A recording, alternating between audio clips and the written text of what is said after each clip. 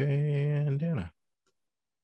All right, good morning, everyone, and welcome to Decolonizing Light, Centering Indigenous Concerns in Science. We are thrilled to welcome all panelists and presenters, as well as you, the audience members, into this webinar today. And we'd like to signal off the top, special thanks to Tanya Tajmel, Associate Professor in the Center for Engineering and Society at Concordia, for bringing this project to us. We have so many great folks around the table here today. Julie Dalil and colleagues from the Kanawake Environment Protection Office, Louellyn White, Associate Professor in First People Studies at Concordia, and some of her students are here today. All of these great folks will be introduced to you shortly, all of these great folks and more. But first, we'd just like to thank you for joining us in virtual force space. If it's your first time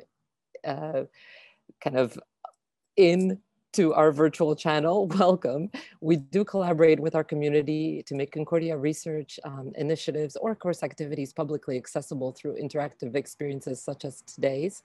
I'll note that we are recording this session and live streaming it as well, and I'll put those links into the chat in a moment. And we will invite you to participate in a Q&A session later today, and you can do that by using the Q&A box here in the webinar. All right, on that note, it's my pleasure to pass it over to you, Tanya. Welcome. Thank you, Anna, and thank you, Doug from ForSpace, for having us today and making this event possible. I'm also very excited. I'm Tanya Tajmel, Associate Professor at the Center for Engineering and Society, Concordia University, and I'm leading this project together with Dr. Louellyn White from First People Studies, you already mentioned her, and Dr. Ingo Salzman from the Departments of Physics and Chemistry and Biochemistry, who is today behind the scenes and has a look at the chat and will help us with the Q&A session. I'd like to begin by acknowledging that Concordia University is located in Tiohtià:ke, Montreal, on unceded Indigenous lands, and the Kanien'kehá:ka Nation are the custodians of the lands and waters. With our project, we aim to put this acknowledgement into practice.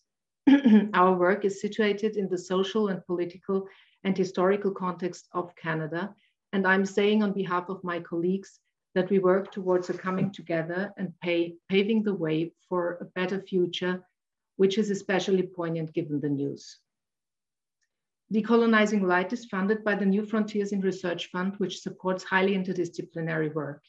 The project brings together community members, researchers, and students from different disciplines with the common goal to explore what it could mean to decolonize science.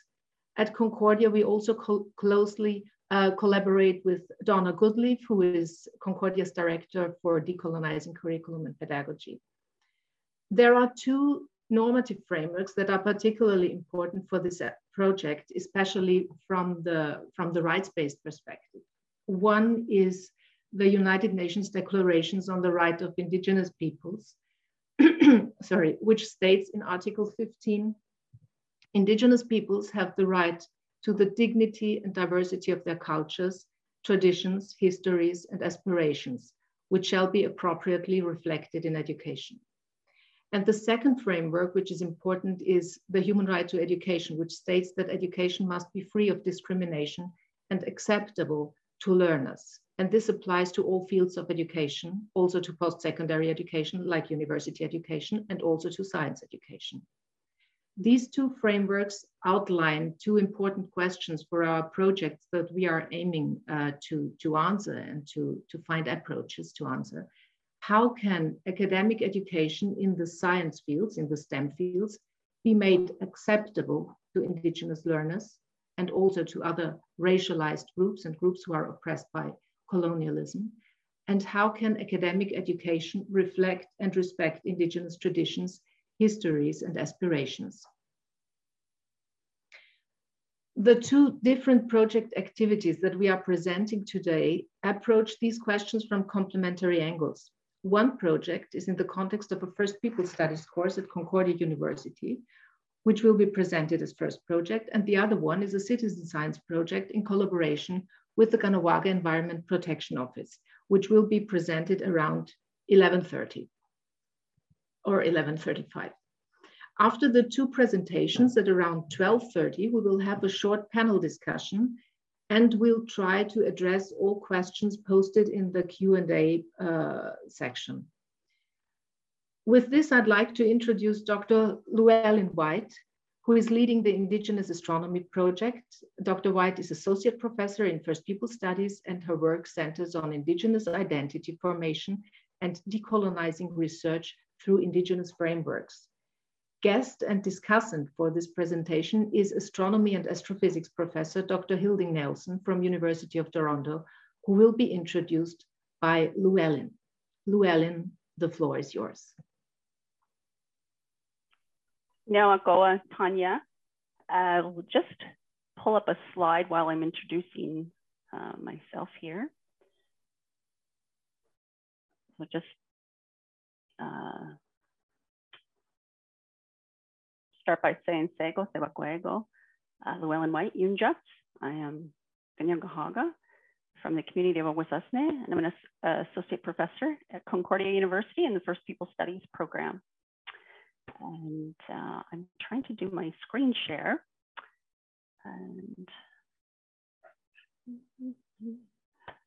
I'm not seeing that as an option. Doug or Anna, can you help with that? No option. Yeah. You're not seeing the little green share screen in the center at the bottom. Yeah. Now it's there. Okay, thank you. Sorry. There we go. Yep. Seeing it now. Okay, great. Okay, so I just maybe just go full screen, Louellyn. Okay, great. There we go. There you go. Is that okay? Looks great. All right, wonderful.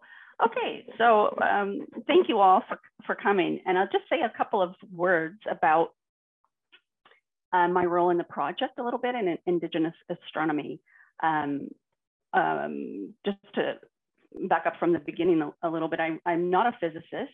I don't really know much about physics, but I'm an Indigenous woman, and I teach in First People Studies, and I focus my teaching, my research, my life, everything is really around Indigenous knowledges, Indigenous epistemologies, ways of knowing. And I was really intrigued by this project on decolonizing light, in part because of the intersections of Indigenous knowledges and Western science. And so as we've been going forward with this project, it in of itself is really an example of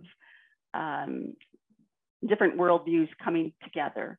And so we've been framing our larger project with this in mind, this idea of two-eyed seeing from Indigenous knowledges and Western ways of knowing. So I was really very intrigued, and we've centered that Indigenous knowledges, which is really about relationality. So that's kind of where we are centering ourselves and our project, our relationships with each other.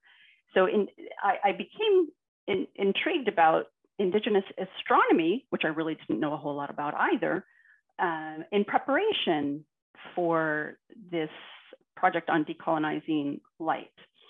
And I've known a bit about Indigenous astronomy, but not a whole lot. So I was teaching a class last fall. It's our pro seminar in First People Studies here at Concordia University. So fortunately with those, I kind of create some alternative kinds of opportunities that are mainly experiential for our students. So I wanted to bring in a guest to speak about Indigenous astronomy, and his name is Wilfred Buck. He's a Cree elder, and this is his image. And I'll talk a little bit more about him and his work and what my students created from this project, from this course, and their projects on Indigenous astronomy and creating their own star maps. But to help to set that context on the intersections between Indigenous astronomy and Western science, we've invited Hilding Neilson as to provide commentary and further insight into these intersections. So I'll just introduce Hilding and ask him to speak a little bit about that, and then I will talk a bit more about this course and what my students produced. So Hilding Neilson is Mi'kmaq. He's an assistant professor in the David A. Dunlap Department of Astronomy and Astrophysics at the University of Toronto. He's an interdisciplinary scientist working on astrophysics and on the intersection of science, astronomy, and Indigenous knowledge. So welcome, Hilding, and thanks for joining us today. So as I said, we've invited Hilding to provide some commentary and further insight into these intersections. So I just wanted to start by letting Hilding introduce himself as he wishes and to comment on why he thinks that the intersections between Indigenous astronomy and science, what that's about, and why Indigenous astronomy is important, and how does that hold an equal space with Western science. So Hilding, I'll turn it over to you for a moment.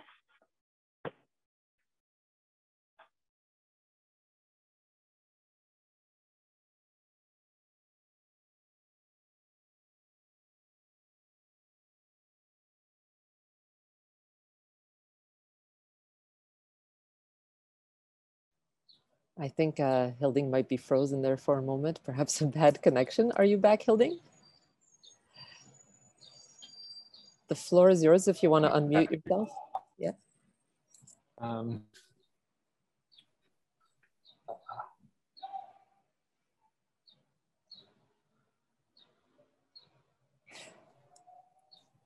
It's looking like a bad connection, folks. Unfortunately, Hilding keeps freezing there on our end. We'll wait a few seconds, but perhaps Louellyn, you might need to continue at this point. We'll see if we can get Hilding back in here.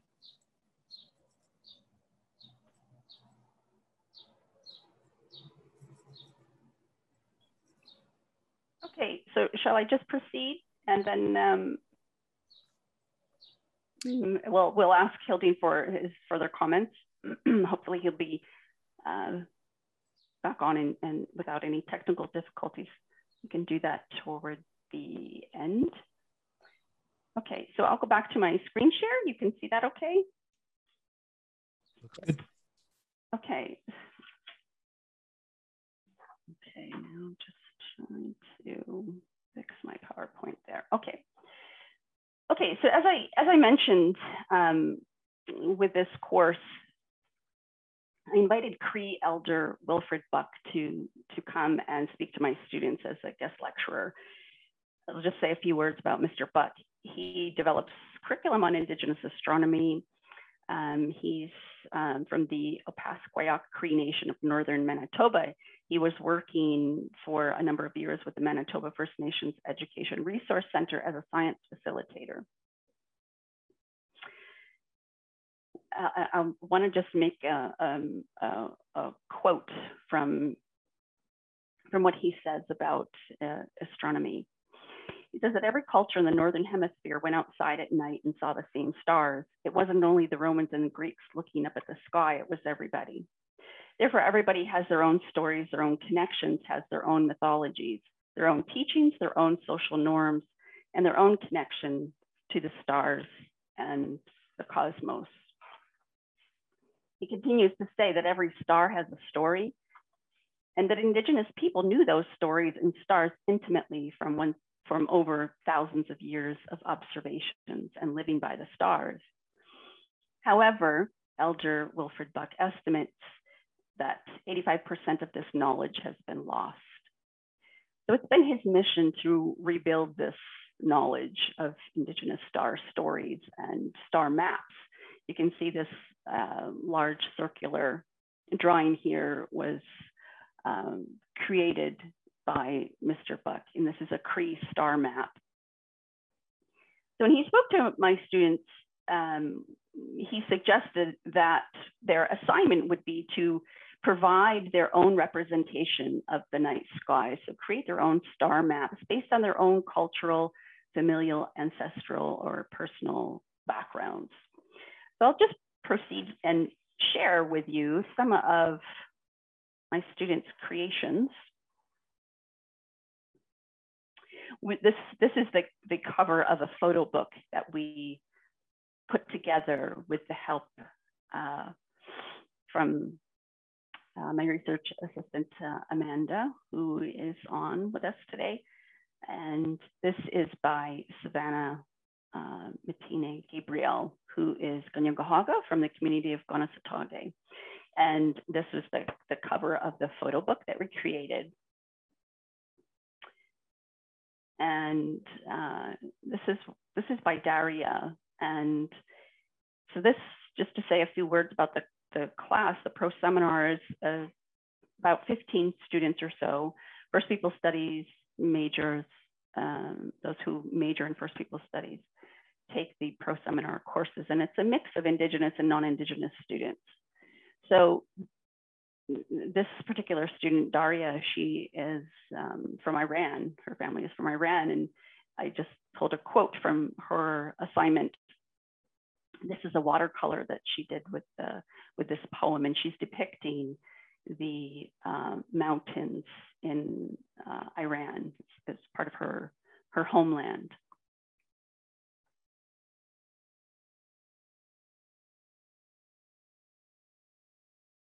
This is another from Elise, and this is also a watercolor, and she's depicted a medicine wheel. And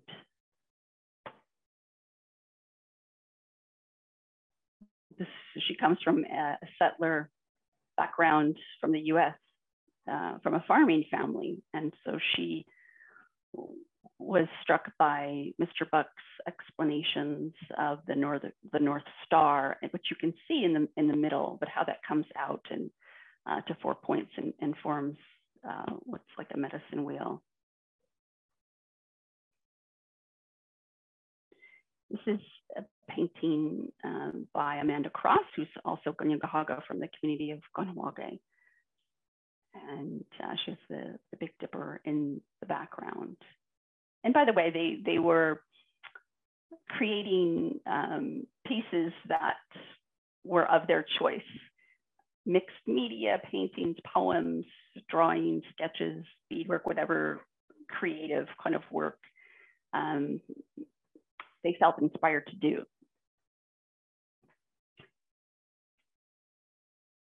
And this is by oops, I lost my full screen there. This is by Daphne. I don't know if Daphne is on with us. She was hoping to join us today. This is by Daphne Cardinal, who is Anishinaabe.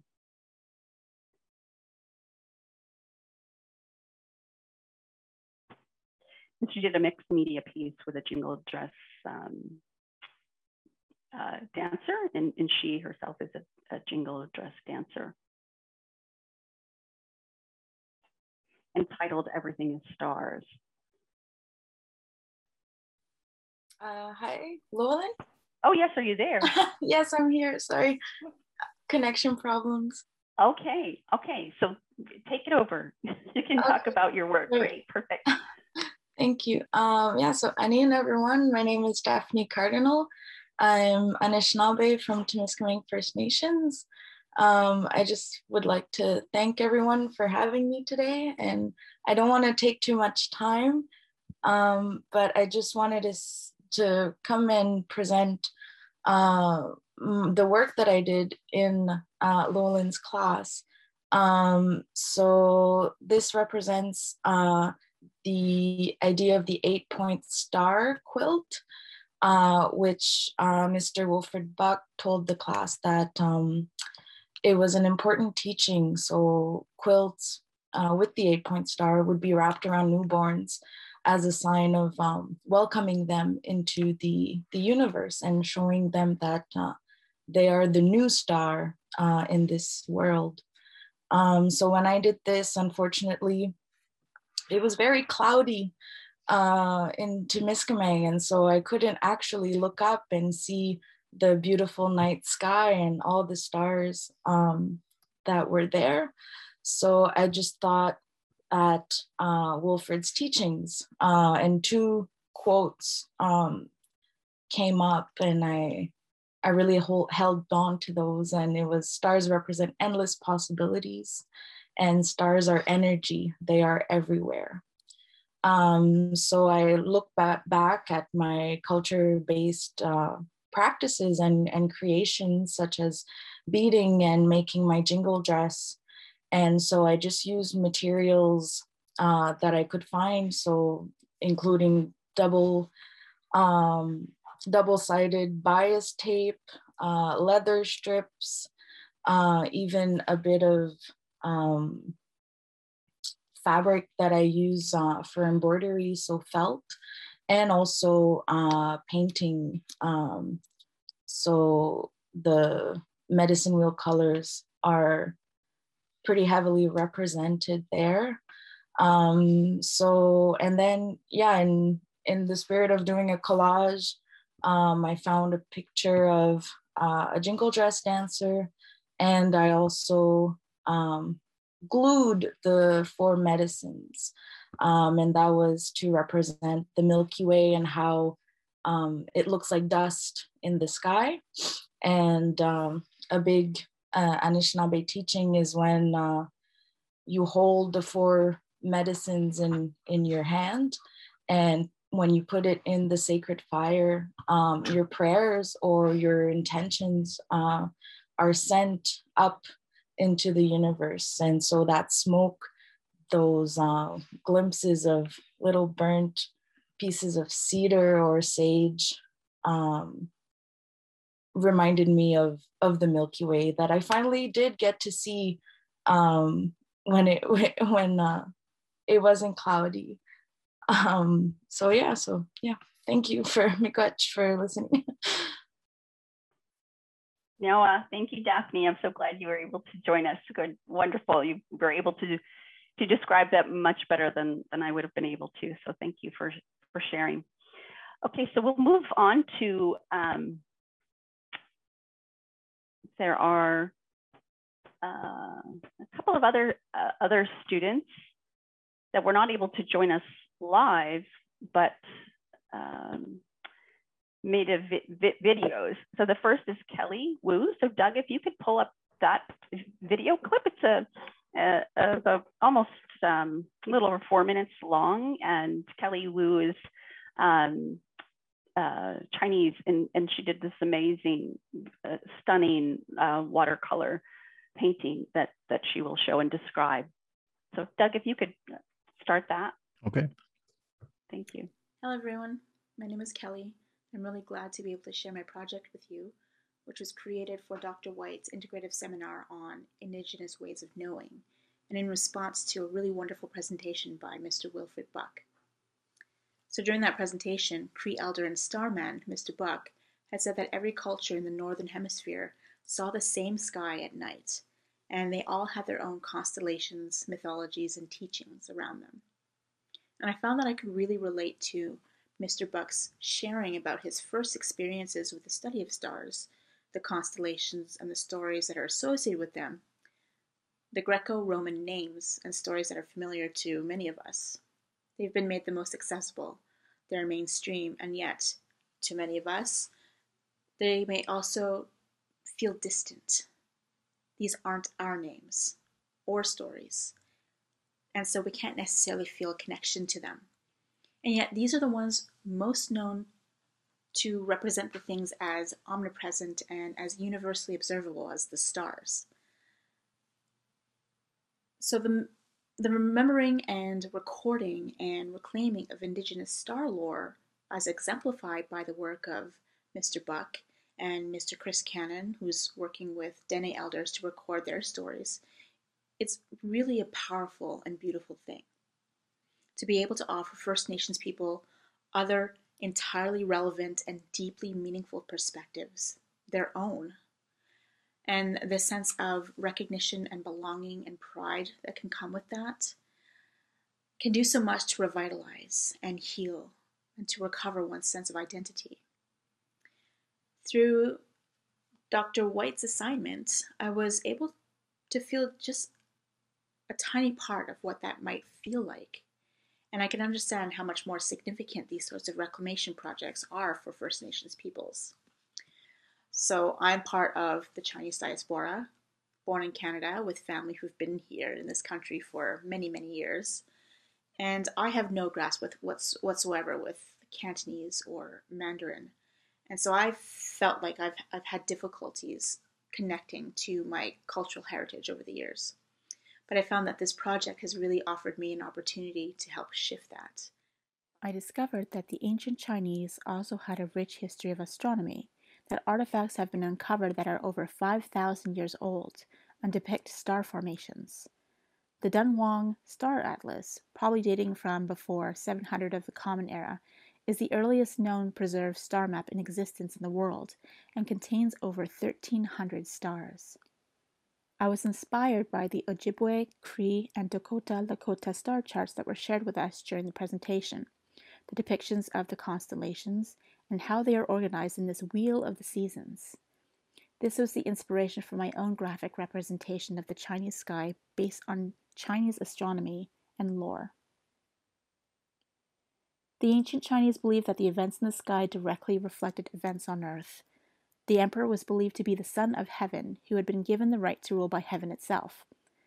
It was vital that he could prove that he retained this right by predicting the movements of the sky accurately, so astronomers were basically political advisors.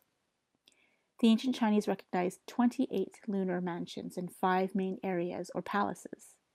So we see the emperor seated at the center, and 4 quarters or palaces presided over by the 4 sacred animals. The black tortoise in the north, also connected with the winter and the element of water. Azure dragon in the east, connected with spring and the element of wood. Vermilion bird or red phoenix in the south, connected with summer and fire. And white tiger in the west, connected with autumn and metal. On the map, east and west are inverted, because if you were to place the map overhead and orient yourself to north, west would be on the left.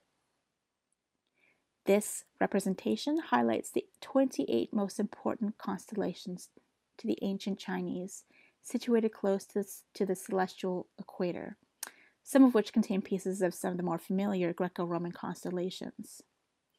Notice Orion, here known as the 3 stars, or Shen. My favorite constellation sets are Nu and Nu, the ox and the girl, and reflect the story of the ox herder and the weaver girl, which is a famous one and is the basis for the Chinese version of Valentine's Day. It's called. Okay, wonderful. Thank you. I'd just like to say that these students had 1 week to do their projects, and Daphne's work is stunning, and Kelly did this watercolor painting of Chinese astronomy within a week. So sometimes they had a little bit longer if they were working on some more in-depth projects, but they didn't have a whole lot of time to do them and what they were able to create, and they wrote pieces to go with them as well. So I'm very proud of my students. But before I show the last video clip, which is just a few minutes long, a little under 4 minutes, I wonder if Hilding, if we can get you back on now to just to comment a bit on the intersections of Indigenous astronomy and Western science. Thank you, Louellyn. My name is Hilding Neilson. I'm Mi'kmaq from Newfoundland and professor of astronomy. I've been spending a number of years learning about Indigenous knowledges in astronomy. I'm trained as a professional astronomer, and as such, I see the biases and suppositions and assumptions that Western astronomers make when we view the night sky, whether it's from constellations like Ursa Major, because we all have seen bears with long tails, or whether it's how we ask questions about life in the universe, what's dark matter, the nature of cosmology. And these questions are very difficult in astronomy. These are the great challenges. We have experiments to look for evidence of biology and life around other planets orbiting other stars. But our understanding is completely born from a Western tradition. Professor White mentioned relationality. And if we think of that as an indigenous-based axiom to explore the universe, we would actually have a very different view of what is maybe dark matter, our relation to cosmology. You know, we live in a universe that's so perfect that it actually annoys astronomers, because if the properties of our universe were slightly different, we could not exist.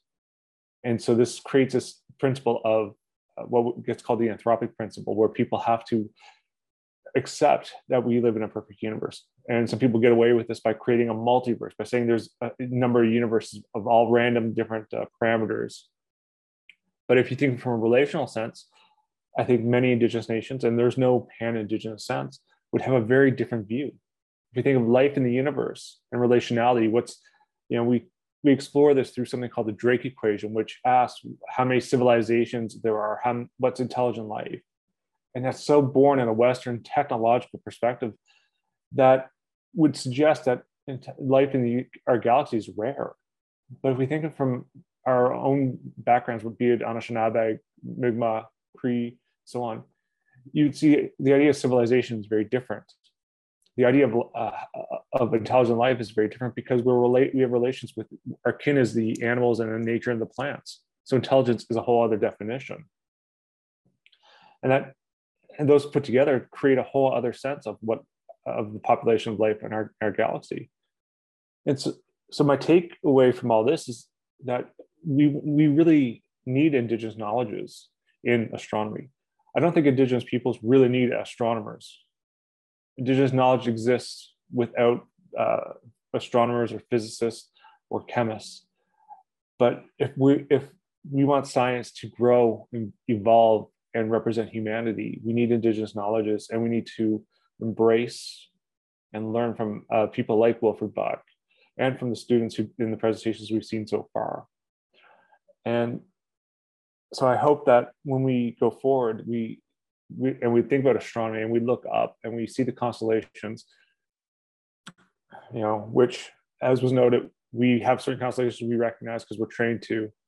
And those constellations were defined a century ago by professional astronomers, one of whom was British, one of whom was French, one of whom was German, like a bad joke. And instead of actually seeing those constellations, see the constellations that reflect the land, that reflect us, whether it's the Great Bear for the Cree, or Muin the Great Bear for Mi'kmaq, whether it's a badger from other cultures, a reindeer if you're in the north, or caribou if you're in, depending where you are in the world. We have all these different perspectives in relationality. And I think one of the big aspects in the next being on this land is when we look in the sky, we should see the indigenous. We should see the Ganawage, we should see the Haudenosaunee, we should see Anishinaabe, we should see the Salish, Inuk, and so on. And that's because that's part of being on this land. So thank you, and I've really appreciated the talk so far. And I apologize for my internet connection dropping out. The irony of talking about decolonizing light and depending on fiber optic cables, it was not lost on me.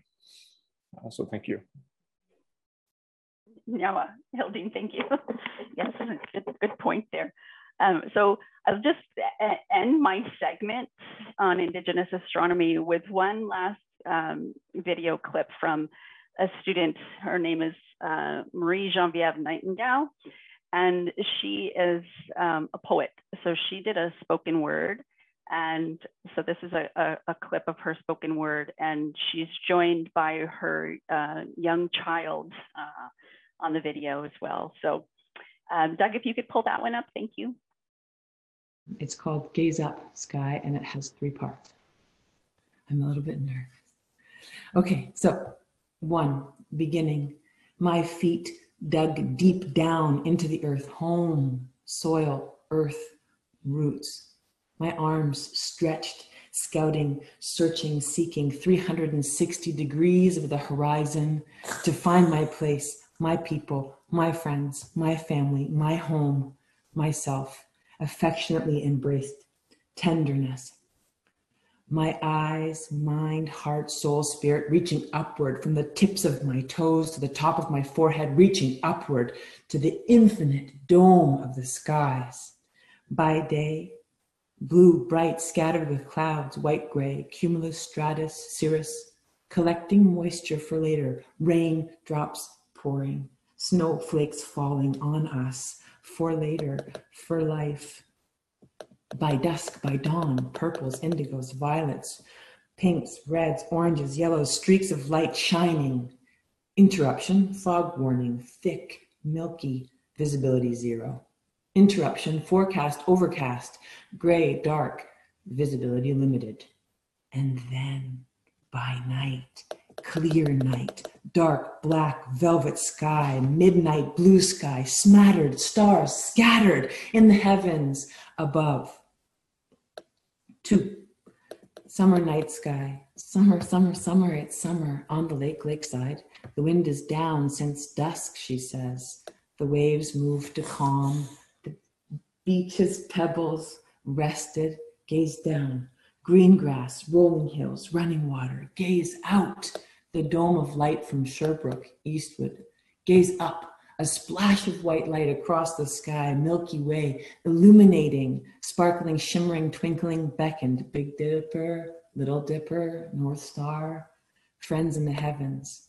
Dark sky, clear night, shooting stars above, flying, soaring, streaming, dropping, joyful, playful you. Toque, scarf, jacket, sweater, heavy socks, blanket, sister, close. Darker sky, clearer night, keep in the warmth. Summer air, moisture gathered to do, keep the wet off. Stay longer, gaze up, summer night sky. Awe. 3. Winter night sky. Winter, winter, winter, it's winter. In the forest, mountain top. The snow's settled since early afternoon, he says. The boughs heaved with snow, the trail powdered. Gaze down, pine needles, snow underfoot, heavy glittering, crunch, crunch, crunch. Gaze out, moonlight cascading through trees, casting shadows. Gaze up, a splash of white light across the sky, Milky Way, vibrating, sparkling, shimmering, twinkling, beckoned. Big Dipper, Little Dipper, North Star. Friends in the heavens, dark sky, clear night, Orion above, commanding, demanding, revealing, suggesting, onward, upward, you. Toque, scarf, coat, fleece, heavy socks, 2 pairs. Backpack, brothers together. Darker sky, clearer night, keep the pace even, winter air biting, shelter from the cold, warm by the stove, keep the cold out, stay longer, gaze up, winter night sky, awe struck.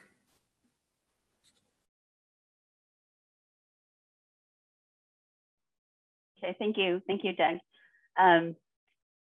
Just I want to just thank Marie Geneviève, who wasn't able to be here with us today, but for her incredible talent and her beautiful storytelling through spoken word.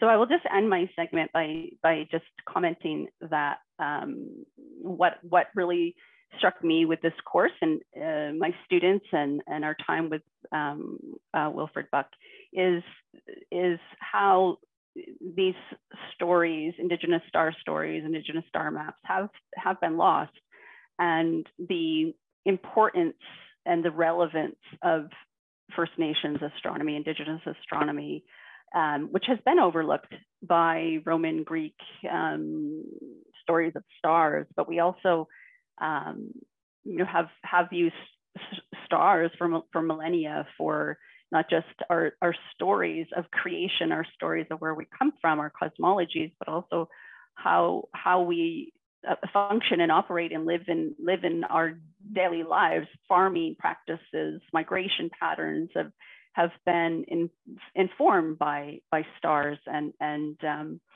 so I'll also just say one last teaching from Mr. Buck is, and what he says is that First Nations astronomy can be just as relevant as that associated with Roman or Greek mythology, and makes people aware of the quality and quantity of knowledge that has been overlooked in Canada. And we arrive at knowledge from many different paths, and the more we are aware of other possibilities, the more sensitive we'll be to understand understanding the differences. And I would add to that and the similarities as well. So I'd just like to say thank you all, Nyawakoa, and I will turn it over to you, Tanya. Thank you. Thank you, Louellyn and Hilding and Amanda, Kelly and Marie and Daphne for this great presentation. I think this was really impressive, and we've got an idea of what it can mean to include Indigenous knowledges and Indigenous astronomy into university teaching as well, right? So I think we immediately got the sense that this might speak to so many more students and attract so many more students and interest so many more students in science. And if we think about astronomy and what astronomy students are learning, it's really ironic or absurd to think that they are learning about the Greek skies and Greek mythologies. Greece is about 6,000 to 7,000 kilometers away, and they are not learning and are not getting taught astronomy mythologies or astronomies that are actually stories that are from this land, right? So this is really something which gives us a lot to think about. And for me, especially also about thinking about acceptability of astronomy education, acceptability of science education, and how this could make science more acceptable also for Indigenous students, and obviously for many more students as well. So thank you, Louellyn and Hilding. Okay, we are now coming to the second project. We will have time for questions and answers afterwards, but now let's turn to the second project. And we are now presenting a collaboration with the KIPO, the Kahnawake Environment Protection Office, to monitor the air quality in Kahnawake together with community members. So this project is distinct from the one that we heard now, because in this project, we are using science, or science is actually used to better the understanding of air quality, and especially also to give scientific evidence for potential political decision makers. And I'd like to introduce Julie Dalil, who is Environmental Education Liaison with KIPO. Hi, Julie. Hi, everyone. Julie will lead us through the presentation of this special project, and Julie is also the mastermind behind the project's video, which you might have seen already and which we will watch as introduction. Doug, please, could you pull up the video?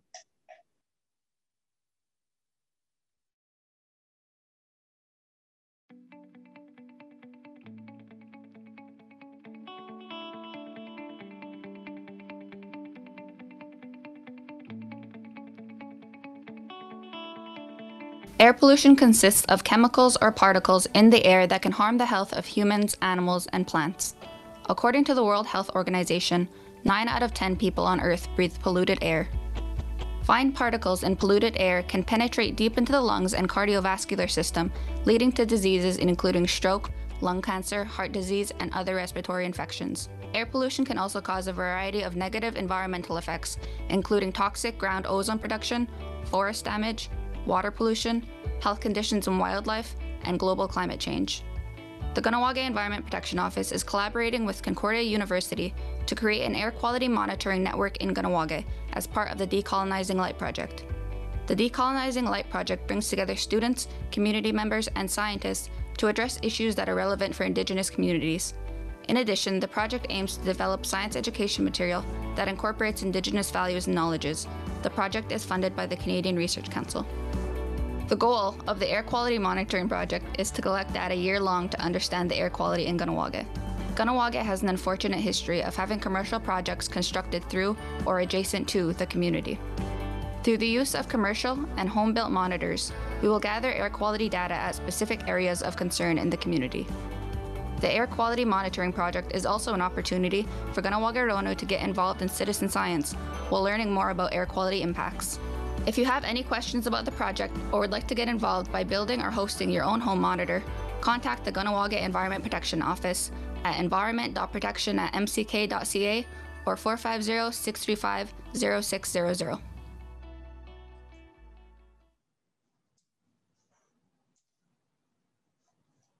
Great, well, Gwe everyone. I'd like to thank Louellyn for that great presentation. It was really interesting to see all the work that you guys have been doing. Doug, if you could please pull up the presentation. Thank you. Again, my name is Julie DeLille. I'm Turtle Clan from Kahnawake. And as Tanya mentioned, I am the Environmental Education Liaison for the Kahnawake Environment Protection Office. So hopefully this video has been a good introduction to what we're going to be speaking about today. With this presentation, we'll go more into detail about our community and then the air quality monitoring project with some live feed from one of our commercial monitor sites. Next slide, please. Okay, so quickly I will outline some of our topics for today. First, we're going to discuss the community of Kahnawake, where the project is taking place. And I will introduce who we are as Kanien'kehá:ka. Then we will introduce the Kahnawake Environment Protection Office and the work that we do, followed by a discussion on some potential sources of air pollution in the community. We will then look at the health effects and environmental impacts of air pollution, followed by the concept of citizen science and low-cost IoT technology. We will then look at the Kahnawake Air Quality Monitoring Project in more detail and conclude the presentation by looking at the future goals for this project. And following this, of course, will be a short panel discussion with some of the presenters. So hopefully a lot of people have some good questions and can stick around for that. So next slide, please. So the community of Kahnawake is located on the south shore of the St. Lawrence River, across from the island of Tiohtià:ke or Montreal, as you can see in this photo here. The name Kahnawake translates to the place on the rapids due to our proximity to the St. Lawrence River. Our population is approximately 8,000 on reserve, and we have a territory of around 50.41 square kilometers. Our community has a traditional form of governance through the Longhouse, and we also have the band council system of governance. The community of Kahnawake is very unique because of our high concentration and large tracts of natural ecosystems, and this provides an important role in maintaining the biodiversity of the region surrounding Montreal. Kahnawake is home to a wide diversity of species, including species at risk.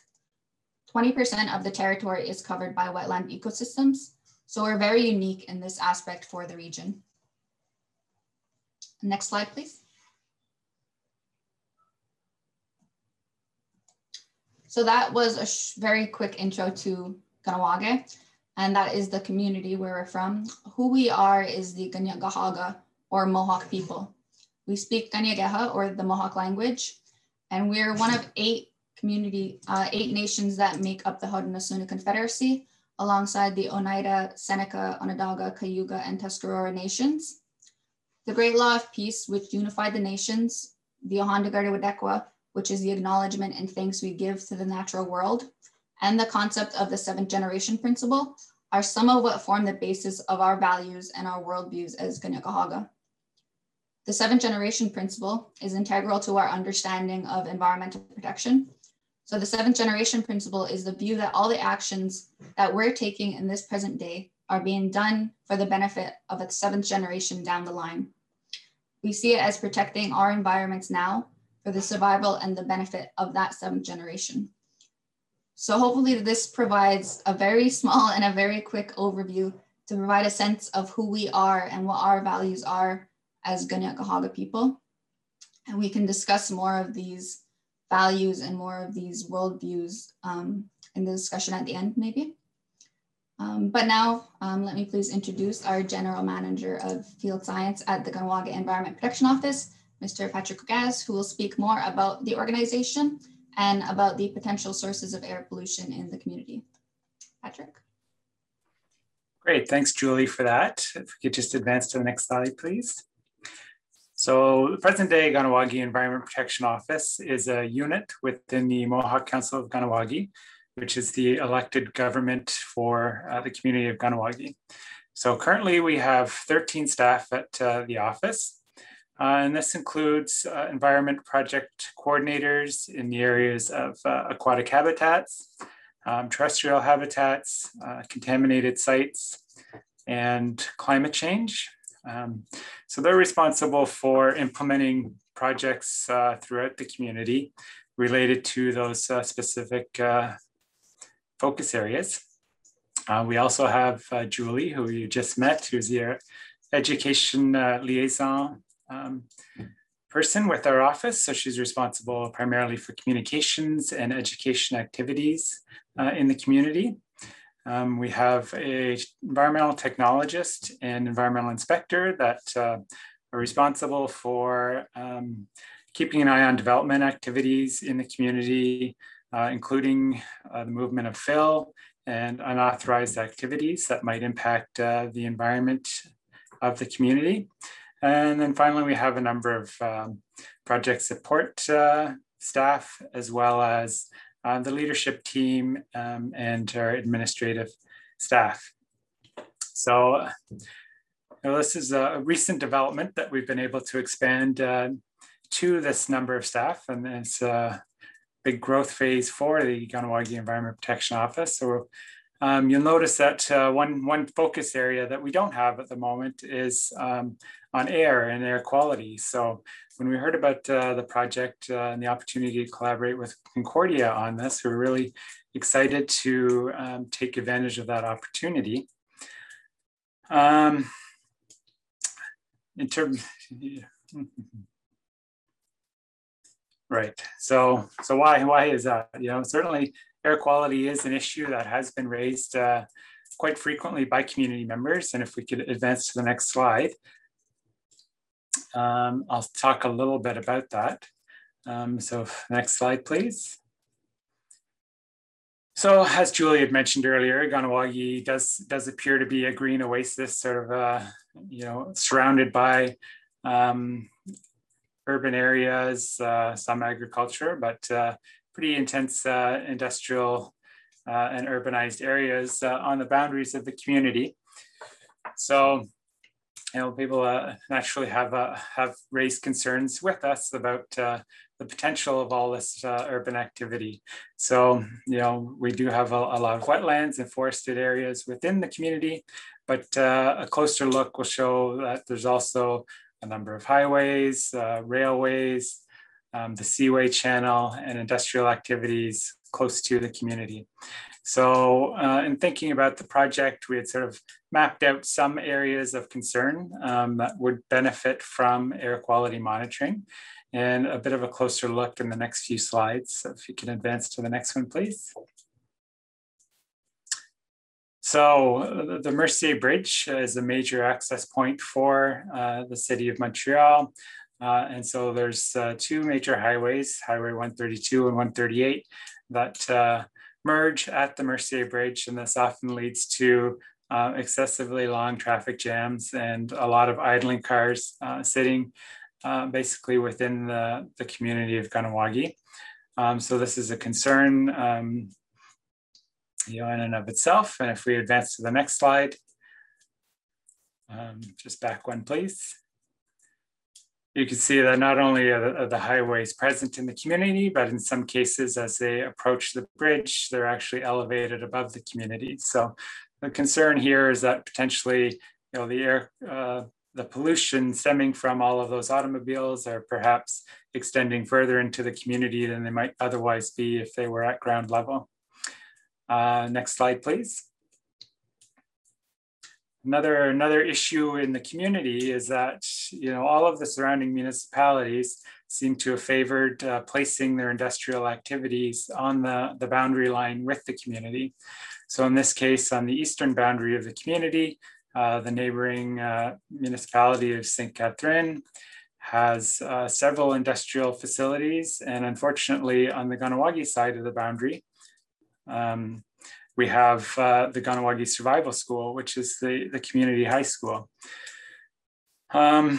So clearly, you know, this has raised concerns. If we advance to the next slide and see immediately adjacent to the boundary, we have this large car recycling facility, which processes used cars and turns them into scrap metal.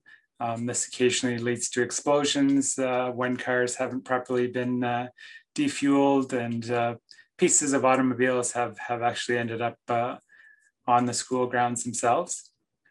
And there's often, you know, depending on what phase of the process they're in, can be quite a acrid smell in the air when the facility is operating. So the next slide, please. This facility is a secondary lead smelter. So they recycle batteries and again are adjacent to the community. This facility generates a lot of lead pollution, and the grounds around the high school have elevated levels of lead that have been found within them. In fact, the school at one point was a campus with a number of buildings that the students would pass between. And unfortunately, about, I believe 15 years ago now, they had to relocate the school further away from the boundary line due to the high levels of lead contamination that were present. So, that lead is coming in the air and settling on the soil. So these two facilities are a big concern for the community, and we're interested in knowing more about the pollution stemming from them. Next slide, please. So here I just have an image of the community prior to the construction of the St. Lawrence Seaway. And if we just advance the slide, you can have we just have a little fade in of the construction of the St. Lawrence Seaway. So in fact, it's not a seaway that's adjacent to the community. You can see that it actually goes right through the community, and turned a community that was adjacent to the river and depended on the river for a lot of their livelihood into a community adjacent to an industrial shipping canal. And we just advance to the next slide, please. Back one. Okay, seem to be missing a slide of just a couple of the massive ships that are passing through the community on a daily basis. So hundreds of ships pass through the community each year, and because the international nature of shipping, the controls on pollution from those ships is less than one would expect. And so we do have concerns as well about pollution stemming from all those ships passing through the community.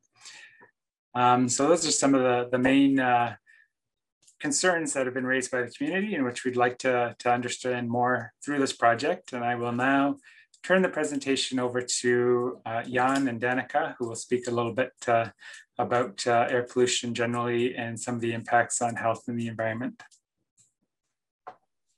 Thank you, Patrick. I'll continue from here. So air pollution is one of the leading health risks for global mortality and morbidity. According to the World Health Organization, 9 out of 10 people on Earth breathe polluted air.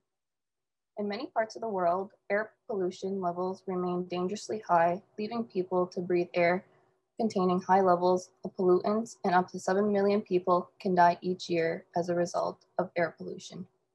Air pollutants can be microbiologicals, gases, and particulates. According to the 2015 Global Burden of Disease study, exposure to outdoor fine particulate matter smaller than 2.5 micrometers alone is the 5th leading risk factor for death worldwide, accounting for 4.2 million deaths and 103.1 million disability adjusted life years in 2015. Air pollution does not recognize borders. Improving air quality demands sustained and coordinated government actions at all levels. Countries need to work together on solutions for sustainable transport, more efficient and renewable energy production and use, as well as waste management. Next slide, please.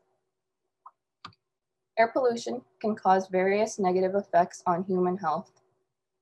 Major air pollutants include carbon monoxide, lead, ground level ozone, particulate matter, nitrous oxide, and sulfur oxides. The severe health effects can be respiratory diseases, confusion, unconsciousness, lower cognitive functions, stroke, lung cancer, and even death. Next slide, please. Air pollution can also cause severe harms to our whole ecosystems. For example, air pollution can cause acid rain, eutrophication, haze, wildfire, stratospheric ozone depletion, crop and forest damage, and global climate change. Air pollution does not recognize borders. Improving air quality demands sustained and coordinated governments actions at all levels. Next slide, please.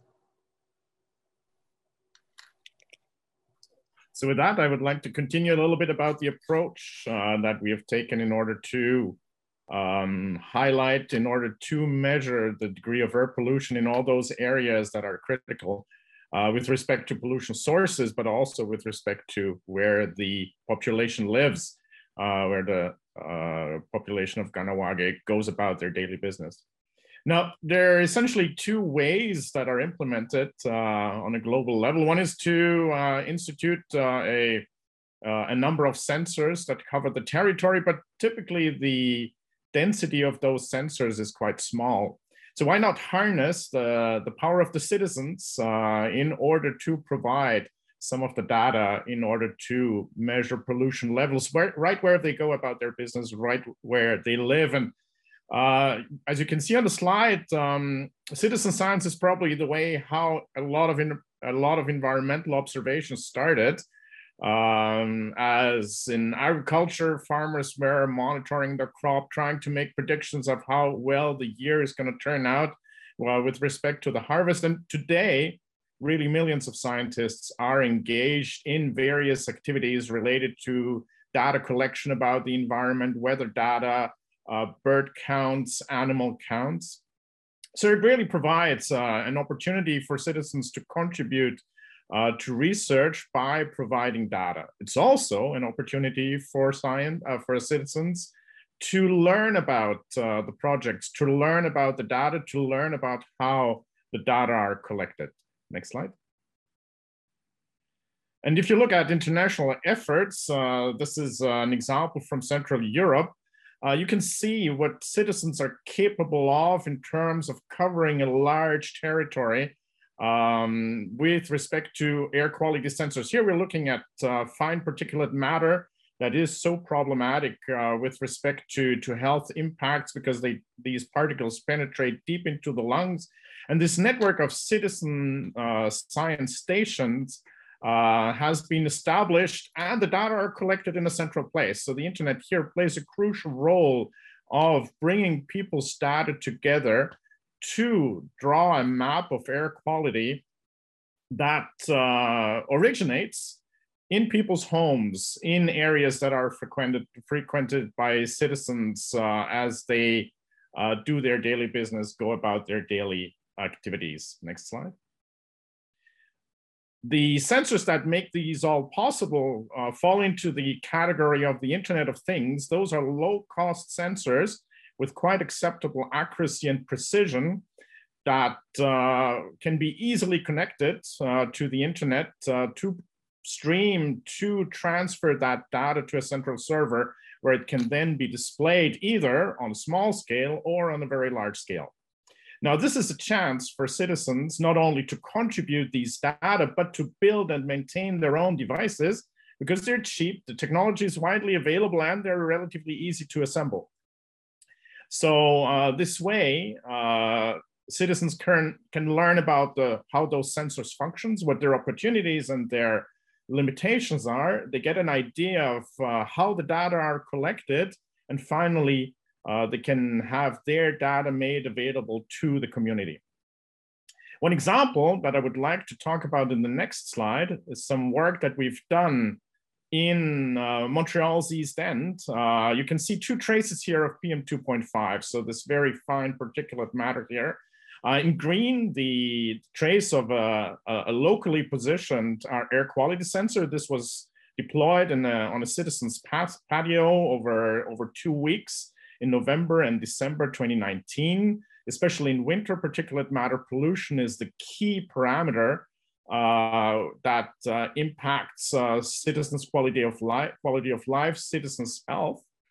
And you can clearly see that around December 5, there was a bad air quality event. This is an area in Montreal's East End that is heavily impacted by commercial and industrial activity. There's the port, there's a lot of trucks leaving and driving on a major highway or thoroughfare through the east end of the city. And there are also some residential neighborhoods that are kind of enclaved within a commercial area that is heavy with warehouses and distribution centers, which in themselves create a lot of truck traffic. So citizens have long complained about dust pollution, about noise as well. And you can see that on December 5, the red trace, which is the city stations a few kilometers to the south, does not show an exceedance of the legal limit that is imposed. Pollution is high on that particular day, but it would not raise any flags, literally any alarms at the city. However, on a local, the local situation, on a local scale, we're seeing an exceedance of that limit by almost 50%. That has to do with the fact that air pollution is highly variable. Really, from block to block, we see changes, quite drastic changes, which makes it necessary to monitor that pollution on a local level. And who is better suited, qualified to make those measurements than the citizens who live in that area and can deploy these cheap sensors and connect them to the internet for central data collection so that we get an accurate representation of what is going on the ground, in the streets that a citizen walks through, in the area as he or she crosses the street or is waiting for a bus. So the citizen science approach not only provides academia or government authorities with valuable data, it also allows them to take ownership of their environment. It allows them to contribute and learn about these measurement efforts. And how these sensors work is something that Jan is now going to tell us in the next slide.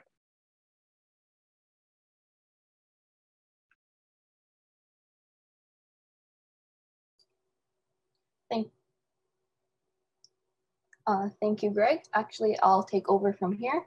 So we'll first look into the mechanism of the particulate matter sensor. The mechanism of the laser sensor is based on laser scattering. In correspondence with the photodiode, particles in the airstream pass through a focused laser beam, causing light scattering. A photodiode is a semiconductor p-n junction device that converts light into an electrical current.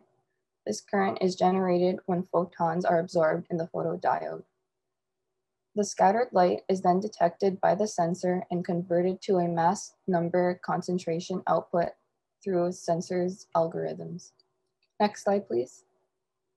The functionality of a metal oxide gas sensor is based on the conductivity change of the gas-sensitive metal oxide semiconductor layers at gas exposure. A specific metal oxide gas-sensitive layer reacts to oxidizing gases with layer resistance increase and reacts to reducing gases with layer resistance decrease. By use of various metal oxide semiconductor materials for the gas-sensitive layers, different gases and gas mixtures can be detected. The sensitivities of metal oxide gas sensors can be improved by use of specific catalysts in these layers. For example, as shown in the animation on the right, for the reducing gas case, in clean air, donor electrons in tin dioxide are attracted towards oxygen, which is absorbed on the surface of the sensing material, preventing electric current flow. When the presence of reducing gases, the surface density of the absorbed oxygen decreases. Electrons are then released into the tin dioxide, generating electrical current through the sensor. We will now hand it to Cole and Wasim to introduce the technical components of the commercial monitor and our project's prototype monitor. Next slide, please.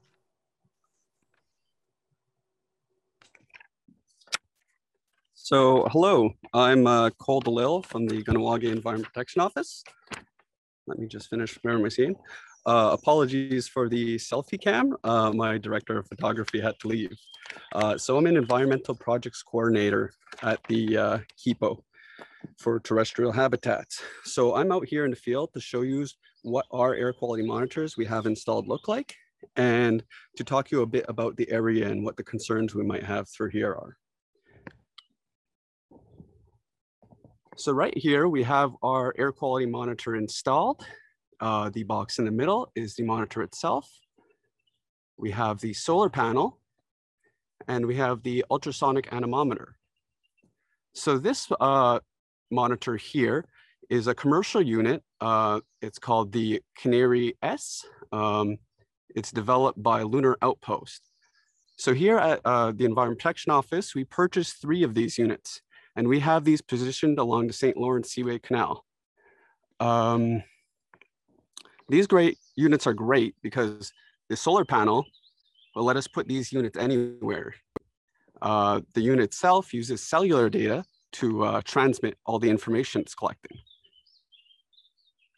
The ultrasonic anemometer uses sound waves to detect the wind speed. So while the monitor itself doesn't collect the data on where it just collects the data on the pollutants, this will let us know exactly where it's coming from. Sorry for the shaky camera. So this monitor in particular is called the Kepo Harlequin 2. So this detects particulate matter, 1, 2.5, 10, nitrogen dioxide, sulfur dioxide, and other atmospheric conditions like pressure and temperature. So these 3 monitors, like I said, are along the St. Lawrence Seaway Canal that Patrick mentioned earlier too, is something of concern for us. So this is right downwind of the seaway. We'll walk over there to see if there's any ships passing by at the moment. So right over there, we have the exit of the Seaway Channel. So we have hundreds of ships passing through here each year. And if we were to take the total hours of this would be about 150 days worth of time each year that ships are in the river. So this is a big concern for us because we don't know what the effects are of this constant ship traffic. So the components we've selected to monitor the nitrogen dioxide, sulfur dioxide, particulate matter, and for one of our other sensors, ozone, were picked out to detect this information coming from the ships. Now, this data we're collecting is being uploaded live through that cellular data I was talking about. We're sending this to our web-based platform, the EMSA system. It's an Enhanced Maritime Situational Awareness System. And that detects not only our air pollution, but it also can detect historical weather patterns. It can detect vessel traffic and other environmental conditions. So what we could do is we can go back as we're collecting our data and compare live what was the weather on a certain day, what was the air quality like, and we can measure exactly when a ship passed by and compare that to the air quality data. So this will give us a great idea of what kind of pollution these vessels are causing. And hopefully it can help improve our health here in the community. So that's it for me. I'll pass things over to Wasim. Hello, everyone. So yeah, now we have been working on preparing a chip, yet like similar to some extent in terms of what it's measuring to the commercial monitor that we got. So yeah, the monitor consists, actually it will be better I think if I show it live. So I'm gonna switch to my second camera.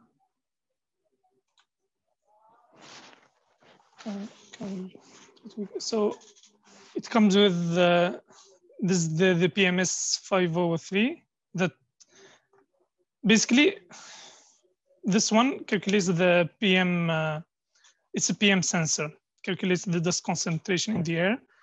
This is an SD card in case, let's say, the Wi-Fi doesn't work, so we store data locally here. This is the BME 680. It calculates the temperature, humidity, even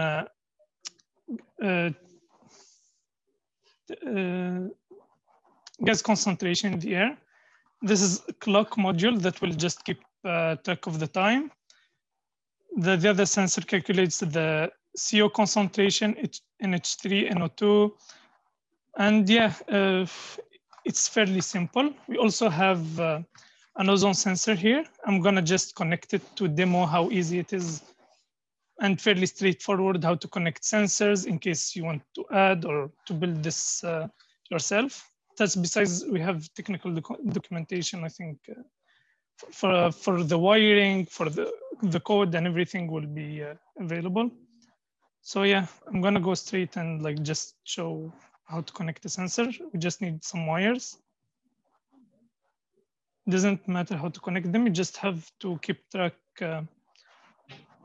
of where to connect everything. So it's hard to tell, but this is VCC. Basically, the last pin to my right is the power, basically for the power that gets into the sensor. The second one is the power going out, is the ground. And the last one is just digital output. So we're gonna go straight and connect them. For the board, we're going with the Nano 3. It's a powerful one with a lot of pins. As you can see, there are even still other pins that are available. Give me a second.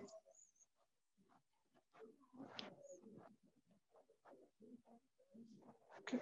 For the board, as you can see, at the end, at the top here, sorry. This is the ground pins. These are the volt pins, and the last one are for digital inputs. So we're gonna go straight and connect them, and then we're gonna test and get some data in. Okay, 1 second.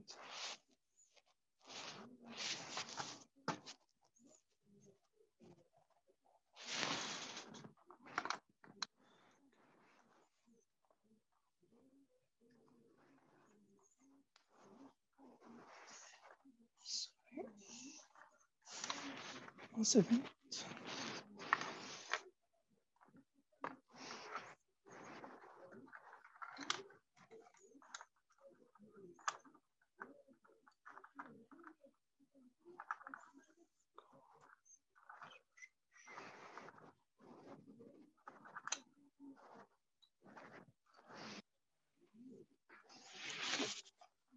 So that's it. That's how we connect. For example, this is the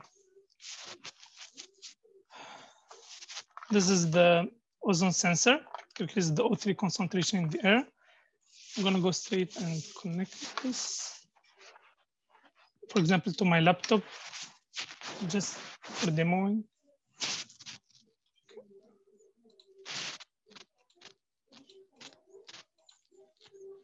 It's gonna take just a bit of time to connect to the internet and everything. Once it's connected, we should be able to visualize the data getting in, for example, here. And eventually it's gonna send the data right away to the EMSA server, which is the same destination where we're gonna be sending the data with the commercial monitor. This is temporary housing. We will be working on an updated version of this one, where we're gonna house all the electronics. And yeah, for example, for demo purposes. This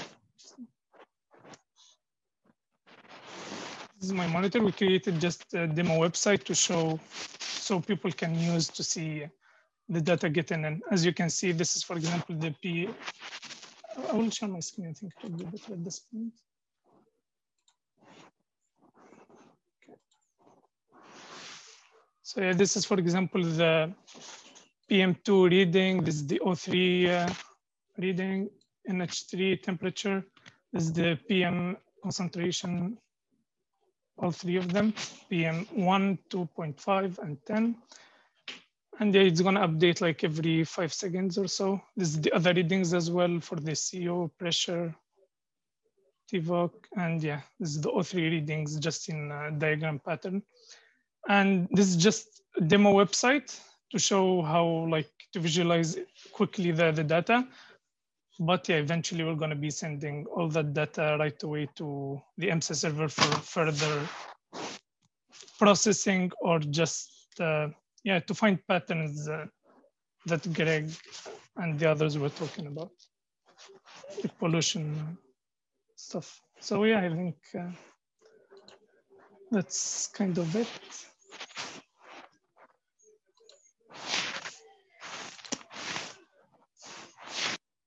I don't know if anyone have any questions, can go. Yeah, that's great. Thank you, Wasim. I think if we could just go back to the PowerPoint presentation now.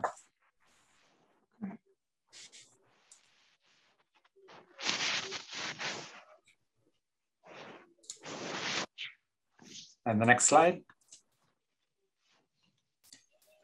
The next slide, please, I believe. And the next slide. I think Wasim was able to provide a real-time demo. So we'll skip right to the future outlook now, which you know, basically boils down to why we're interested in this project and this collaboration. So at the Kahnawake Environment Protection Office, we've established some of the concerns of the community, and with the work that we're completing with Concordia and the students, we're really hoping to increase our knowledge of the air quality within Kahnawake and the health and environmental effects that some of these different potential sources of air pollution are having on the community. So as we know, knowledge is power, and just having that data is really going to help us target areas for future intervention, or perhaps reassure the community in some ways that certain areas aren't as problematic as we feared. You know, and this will be ongoing. So we'll be able, you know, measuring the data ourselves. We'll have ownership over that data and can communicate it with the community, you know, without any concern that it's being manipulated in any way. Community members themselves will be able to access the website displaying current air quality information, and it will be set up in a easy to use format, so that a quick look can see, you know, green, yellow, red in terms of the air quality at that moment. So, you know, one concern, as Dr. Cost was mentioning earlier, just with respect to the variability of air quality measurements, both spatially and over time. And so those live feeds will be really helpful in that regard. It's also a great way to engage community members in the Citizen Science Initiative and just interacting with the Kahnawake Environment Protection Office as well. So, you know, building that engagement with the community really helps open up opportunities for you know, community members to take ownership of some of this information and learn a lot along the way. Finally, by allowing, you know, with the commercial monitors that we purchased and installed around the community as well, we'll be installing some of these low-cost monitors at the same locations, and that's going to give us a good idea that these low-cost monitors are functioning as anticipated and working as well as the commercial monitors.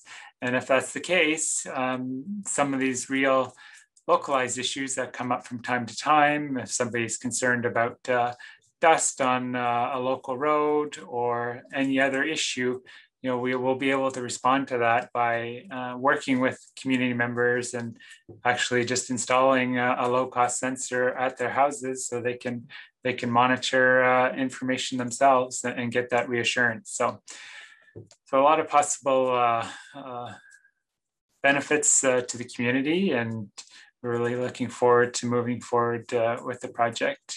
And the next slide, please. So as part of the Decolonizing Light team working on this project, I have quite a number of collaborators, as you can see here. We've heard from many of them today. And then the next slide, please. So just wanted to say a big nyawa, thank you for your attention. And at this point, I will turn it over to Tanya. Thank you, Patrick. Thank you, Julie, Cole, Jan, Danica, Wasim. It was a great presentation, and I think you presented, and you gave the audience an idea of Kahnawake, of the project in Kahnawake, and I'm looking forward to questions. Are there any questions that we should? I think now we can come together to a panel. So Patrick, Cole, Louellyn, Hilding, Julie, maybe we can have a panel screen or something, or we just leave the screen like it is. There is a question, let me see.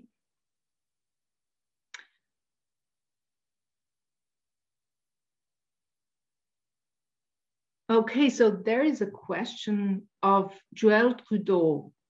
Terrific presentation. I'm just reading it. Terrific presentation. I'm a physics prof at Dawson College.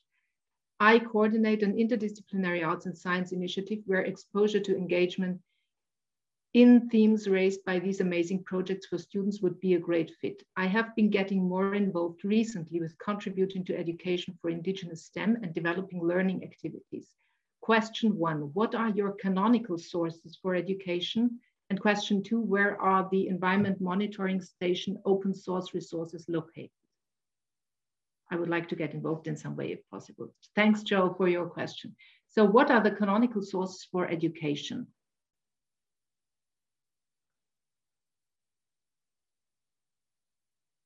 Maybe Louellyn. Would you like to take this question, or I'm asking it to the panel? Yes, hi, Joel. Thank you for coming. It's really nice to connect with you. It's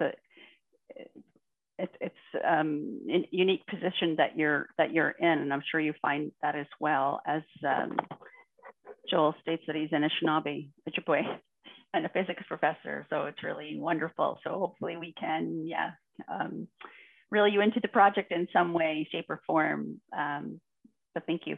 So I'm not sure exactly what you're asking, and maybe it's specific to Indigenous STEM, but sources that I have used and that students have used in this Indigenous Astronomy project are, primarily Indigenous scholars, Indigenous elders, and knowledge keepers, knowledge holders in particular for Indigenous ways of knowing, Indigenous epistemologies, Willie Erming's work, the theoretical framework of two-eyed seeing by Elder Marshall. So those are some of the sources that so I'm not sure if you're speaking specifically about Indigenous STEM. And then the other question, I guess that would be the air quality team. Yeah, maybe Patrick or Greg, where are the Environment Monitoring Station open source resources located? I'll probably start here regarding the technical side. The big advantage is that those sensors are quite readily available.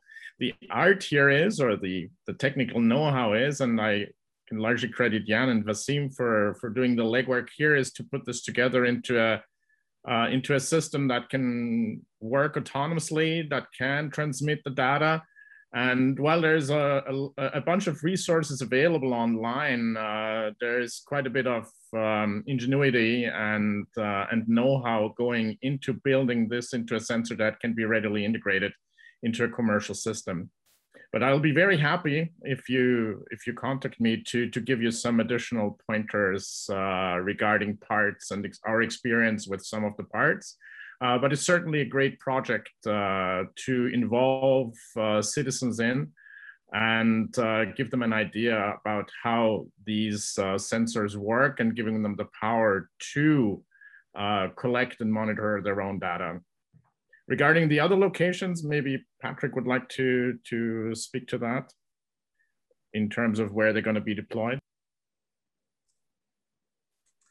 Sure, yeah, in terms of where the data sensors are to be deployed, it will be around the community. So we have a number of sensors, as were noted earlier, located along the St. Lawrence Seaway Channel. We have some at the high school,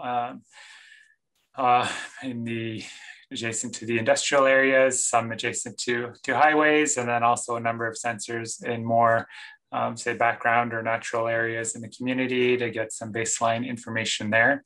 We're working with community members in terms of locating willing hosts for the sensors themselves. So for the homemade or the low-cost sensors, we do rely on a Wi-Fi internet connection to upload that data into the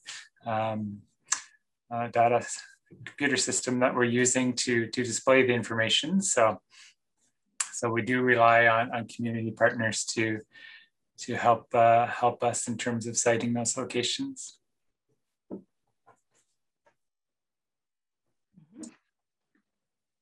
Thanks, Patrick. Any further questions? Otherwise, I would like to ask a question. I mean, our project, both parts of both sub-projects and the overall project is about decolonizing science, decolonizing light. So this is intrinsically a critical approach as well. And maybe Julie, maybe I could ask you a question. KIPO's work is also, as environmental organization, fundamentally critical, right? How is the work of KIPO informed by indigenous knowledges and values? Because when we talk about science, we are also talking about values. Patrick showed us the different constructions. They were made by engineers and by scientists according to different values, right? And yeah, maybe you can talk about that if you want, Julie. Yeah, I would say that the work that we do at KIPO is, of course, really linked to our culture as Kanien'kehá:ka and the values. I spoke briefly about some of where our worldview and these values come from and our beliefs, such as the Yohandagarudekwa, which was given to us by the creator in our creation story. So that's where we come from, right? The Yohandagarudekwa is our Thanksgiving address, our acknowledgement to all parts of the natural world. And that's a responsibility to give that thanks and that acknowledgement to the natural world. We were given that responsibility through our creation story by our creator. And that responsibility is done to ensure that all these parts of the natural world continue and survive. And so the work that we do now is really informed by that understanding that it's our responsibility that was given to us when we were given all parts of the natural world. We have to protect them. We have to maintain the balance with all aspects of life, right? And so the work that we do is really trying to maintain that balance, to reduce any impact that we have on the natural world, to minimize any impact that we have, and to really return and restore that natural balance in the environment. And again, like I mentioned before, the 7th generation principle, we're doing all of this with the idea in our minds that we're doing this for the benefit of that 7th generation down the line. It's for our future children. It's for their survival and their benefit and maintaining that balance. So a lot of all that we do is based around these principles.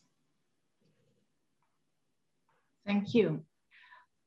Maybe this we can also link that to astronomy and cosmology. Hilding, you are teaching astronomy. You developed a course about astronomy and colonization at University of Toronto. Maybe can you tell us a little bit more about this course and what your students are learning there, and especially what are the challenges in this course when you are teaching physics students who come from a very, I would say from a very scientific, Western scientific, already assimilated background. Hilding, if you want. Thank you. Yeah, so this astronomy colonization course was an 8-week graduate course. In this course, students were expected to learn about some indigenous knowledges, how some indigenous peoples view the sky and the universe, how colonization has played a role in astronomy. From the earliest colonization with people like James Cook and all these British and French sailors colonizing, astronomy followed them and was part of that colonization effort, to modern colonization with the 30-meter telescope, which is a giant telescope project that Canada is a partner in and is currently proposed for Mauna Kea in Hawaii against the wishes of many Native Hawaiians. And even in terms of the future, where we talk about lunar exploration and Martian exploration, where we use the language of colonization, where we talk about it in the same way that certain people, colonizers, talk about settling the West or settling the Americas. And so students had to sort of learn about, or the goal was to learn about these issues and reflect upon our place in that conversation as astronomers.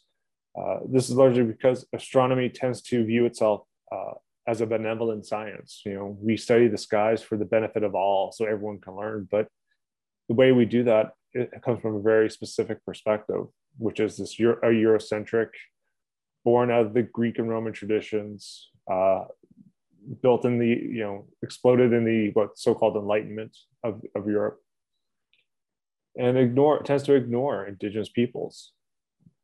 And so students would address some of these issues and try to learn and understand. I think for a lot of students, it's a wake-up call. The idea of the 30-meter telescope and the first protests by land protectors, land defenders, which spans almost the last decade, shocked a lot of people in astrophysics. And it shouldn't be surprising that it shocked them, but it did. And it took a long conversation, a long time for people to actually ask the question is, are we the problem here? As opposed to this being a conversation about religion versus science or NIMBYism or whatever. It's, are we being colonizers?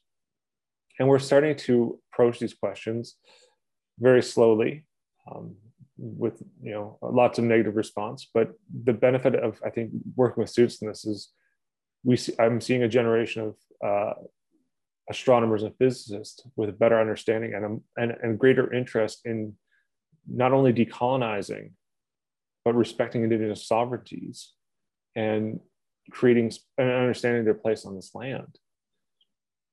So for me, this was actually one of the more moving experiences, because it gave me a bit of hope after working in academia and seeing a lot. Basically, the most common face is old white dude, struggling to understand that indigenous people even exist, much less have rights and have place and have a complete understanding of the land. And so this course was a very valuable experience.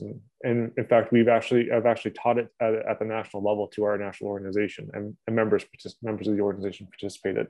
And so we're building now a national dialogue in this kind of, with these issues, primarily because almost the Canadian astronomical community is proposing numerous facilities around the world to do cosmology, astrophysical observations using radio and optical telescopes, and almost all of them, without a doubt, are on Indigenous territories, whether it's in Australia, South Africa, Chile, across the United States, and across Canada. Mm-hmm. Thank you, Hilding. There is another question for you. Danielle is asking, she is excited about your course, and she is asking if it would be possible to access a sample syllabus for your course. Maybe, Danielle, you could write an email to Dr. Neilson, and maybe you can respond to her. Yeah, I think I would suggest people who are interested to send me an email. I'll be happy to share some information. One of the exciting developments is we're now teaching in the fall an undergraduate course related to indigeneity and astronomy for our astronomy, primarily for our astronomy undergrads, but we'll have physics students and other science students. And the goal there is for our undergrads to see the indigeneity in the sky and in the stars. And so, when we go forward with students learning about, Big Bang theories, evolution of stars, supernovae, they'll also learn about, our place on the land, our connection to the sky and the stars, and our need to be better settlers on this land. But send me an email is the easiest way to talk about the syllabus and stuff like that. Thanks, Hilding. Danielle has also another question for us all, but maybe we will answer that at the end. She's asking, I wonder if you could offer a sense of how you think projects like Decolonizing Light might transform STEM education and higher education in reality.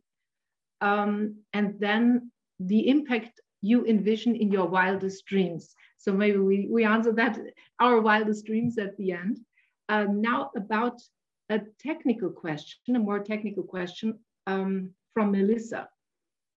Thanks for the great presentation. I would like to know more about how you are educating the community about the sensors, especially regarding the low-cost sensors, because they provide a great opportunity to teach electronics, programming, etc. Do you have plans to teach this at school, for example? How do we answer this question? Yes, I mean, it would be great to teach this at school. Maybe Greg, you can answer a little bit about your experience with this, Greg or Patrick, experience? I'll let Patrick speak first, and I'll probably talk a little bit about what this could potentially do. Mm-hmm.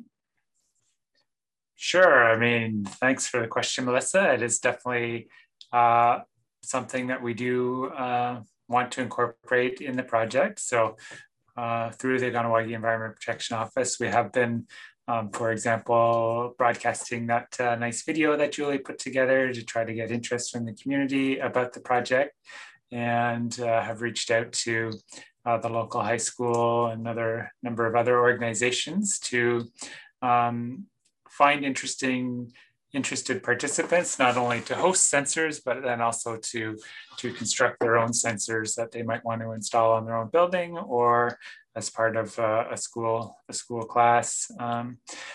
So we will be doing some sessions, hopefully in person, but potentially online, depending on where we're at with the COVID situation. But those sensors we have Wasim and Danica and Jan and others will be leading those sessions and helping community members, including students, build those sensors themselves and understand the different components that go into those. And they'll be installing and monitoring the data as well.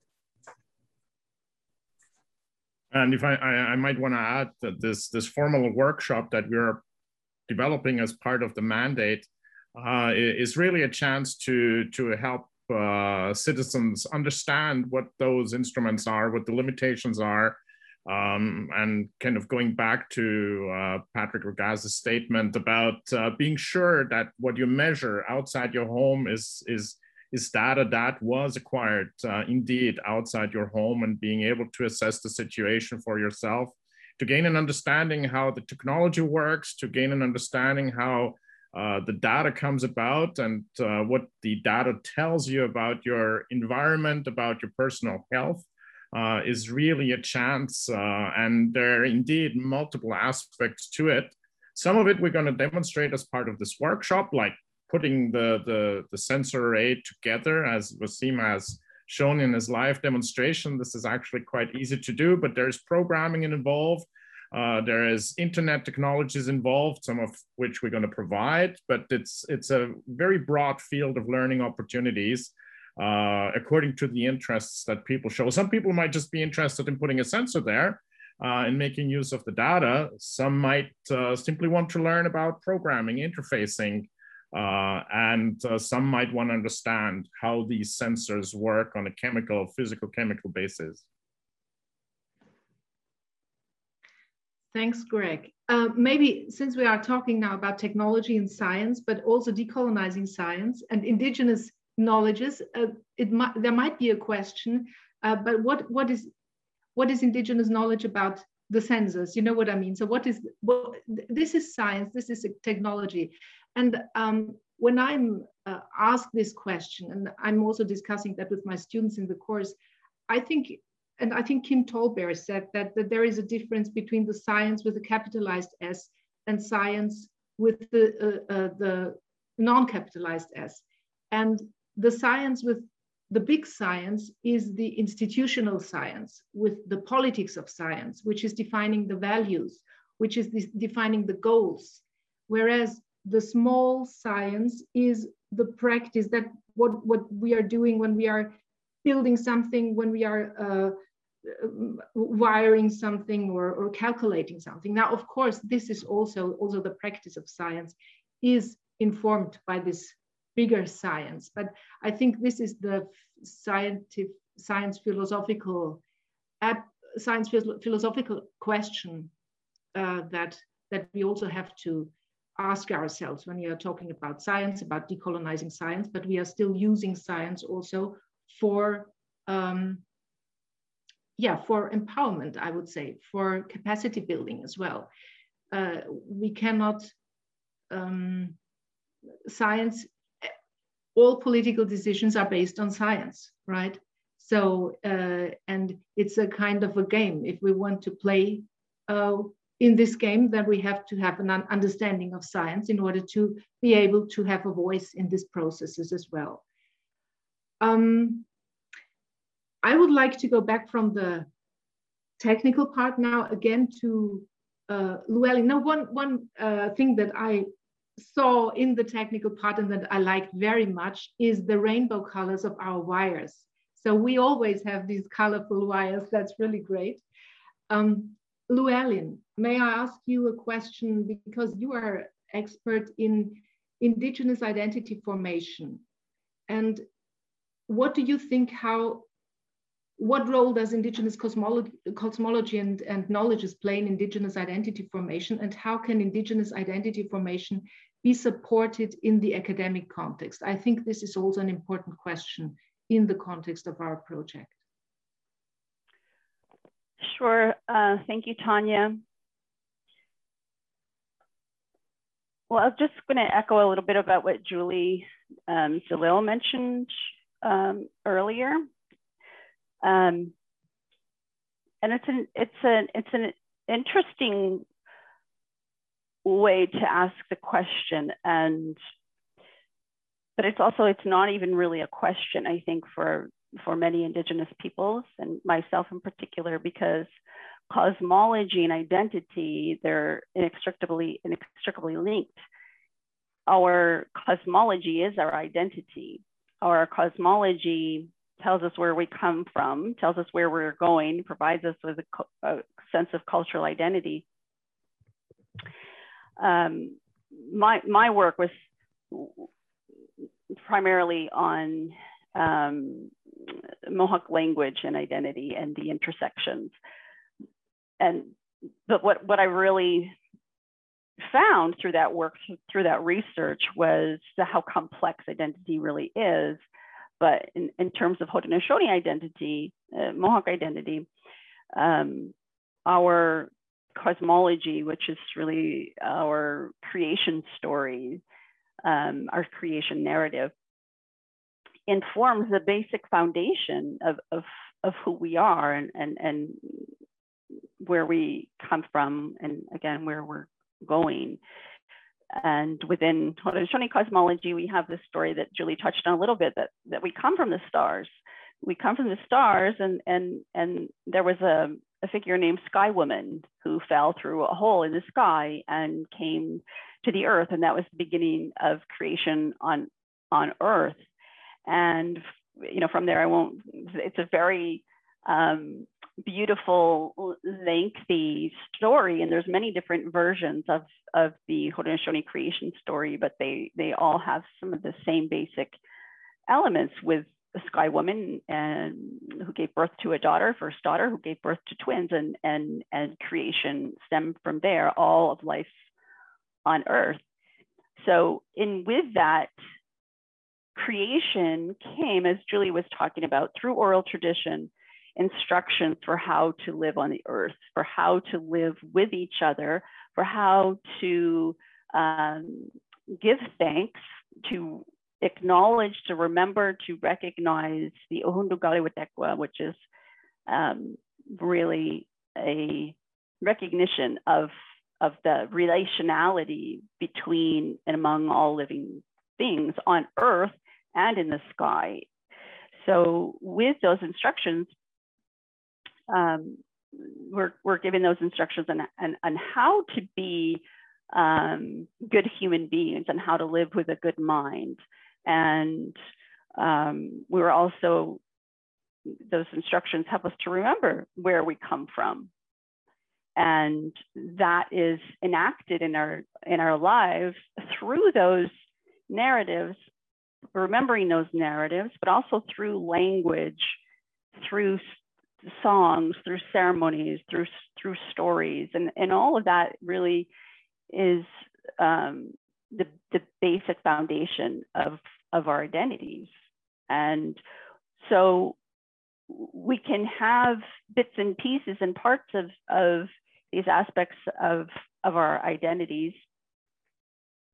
And as I said, it's complex. And what my work really sort of concluded is how complex identity really is. And I was looking at language and identity. Can you be Mohawk without your language, and et cetera, because I was finding language speakers didn't know the creation story. They spoke the language, but they didn't know some of those stories, and they felt that sense of emptiness, that they didn't have that basic foundation and understanding, even though they spoke the language fluently. So of course it matters what you're saying in your language. So it's really important and critical for Indigenous peoples to have that kind of understanding of cosmology, where we come from. And every Indigenous nation has different story, different narratives, different creation, different cosmologies. So that's incredibly diverse. We come from the stars. There's the Hopi in the Southwest who come from deep within the earth. So there's a variety, but it's how we relate to each other as well. It's how we come together as Mohawk people in this case, and it's something that is really critical for including Indigenous cosmologies, particularly for Indigenous students, but to include Indigenous cosmologies in our education, in our programming, in STEM as well.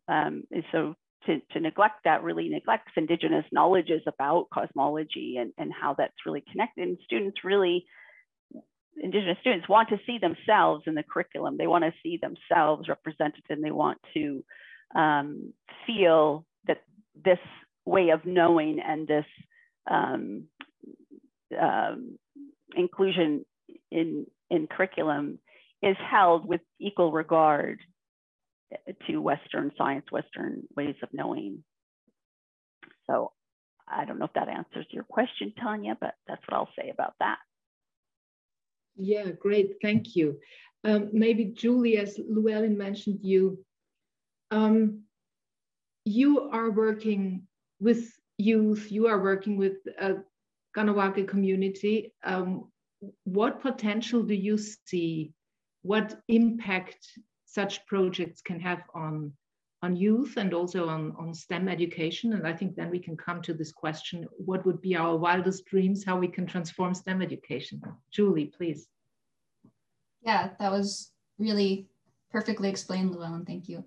And like you said, I think it's important that we incorporate the culture into all different projects like this, into all different initiatives that we do at our office, for example, to hopefully show the youth that their traditional knowledge they have, their knowledge about the culture, it doesn't need to be separated from the sciences, that there can be space for them in these fields, that they could be combined, and that their knowledge that they have is just as valuable. So a lot of the work in education that we do at the office is trying to incorporate more of the language, because that's connected to the identity. It's connected to this knowledge as well, like Louellyn said. incorporating more of the language, incorporating the Ohanda-Garda-Wadekwa when we can, to show the connection between that Ohanda-Garda-Wadekwa and all different aspects of the environment. So say like the birds, when we give thanks to the birds, that could connect to different studies on birds in the community. It's all connected to the culture. When we do studies on water quality, that's connected to giving thanks to Gatnegarunyu, the waters in the Ohanda-Garda-Wadekwa. So it's all connected, and we want to remind the youth in the community that it doesn't have to be separate. A lot of work that we've been doing now is focused on our social media pages. We try to share a lot of info about the environment on there and have it connected to the language on all the things that we put out now. I'd like to mention that you can find us on Facebook and Instagram at Kahnawake Environment Protection. And you can see how we're trying to incorporate more of the knowledge that the community has through there. Hopefully that answered your question. That's perfect. Thank you, Julie. So maybe we can come to this last question and about our wildest dreams, what we would like to see, where we would like to see STEM education. And before that, I would like to come back to Hilding, because this might also be a question that many physicists are raising and that we also encountered in our project. Many physicists ask if Indigenous astronomy isn't, or Indigenous ways of knowing, is astronomy or only mythology, and if decolonized and Indigenous science would be science at all. So we are also struggling with this question, and I would like to hear you on that and your take on that. Yeah, I understand the question and people's response to things like this. And I think you mentioned before the big S science versus little s science. And so I would start by thinking that a lot of my colleagues confuse little s science with the big S science, which is a culture of its own. That culture is built on defining things relative to a certain set of principles, whether it's experimentation, whether that everything in nature is knowable, things like, ideas like that. And it's built off of a set of their understanding and biases. One of the, it's kind of funny that we work in a university where there's a physics department, there's a chemistry department, there's a biology department, but at some level, they all sort of need to worry about what a hydrogen atom is. And so the sciences aren't, we talk about science in this very siloed, protected way. And we talk in this language of so-called rationality and ontology, which in many respects, Indigenous knowledges talk in a very different language. Indigenous knowledges talk from a sense of relationality, a sense of connection, a sense of familiarity. That is antithetical to many scientists. And so I understand that reticence that many scientists have. But that's not what we define as science historically and traditionally does not have to be the bounds of big S science. Science is really about trying to explore the universe, explore nature and our place in it. The story of Sky Woman, which I only heard in English, but that story is just as valid cosmology as the Big Bang Theory leading to life on Earth. And in many respects, the story in English, the Sky Woman story in English is almost the same thing, just with different words. And maybe we could have a different time scales and stuff like that, but it's not really a different story. And so having the Indigenous knowledge is crucial for science to progress, because if science is the same five, for lack of a better phrase, white dudes sitting in a room with the same history and the same biases, who's going to come up with the great new ideas or the great new technologies?